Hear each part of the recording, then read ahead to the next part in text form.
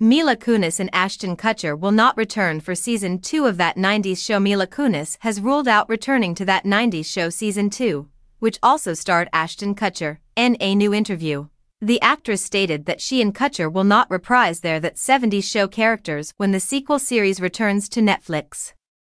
No, Kunis told ET when asked if she and husband Ashton Kutcher will return to the show.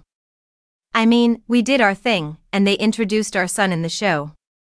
Kunis, who was on the red carpet of the Paleyfest in LA to celebrate Family Guy, where she voices Meg Griffin, was alongside her co-star Seth Green, who interjected to say he would guest star on That 90s Show. "I've already done an episode of it, and I'm going back to do another one," Green said. Green had a recurring role on That 70s Show, playing Mitch Miller, the nemesis of Topher Grace's Eric Foreman. That 70s Show ran for 8 seasons on Fox with a total of 200 episodes.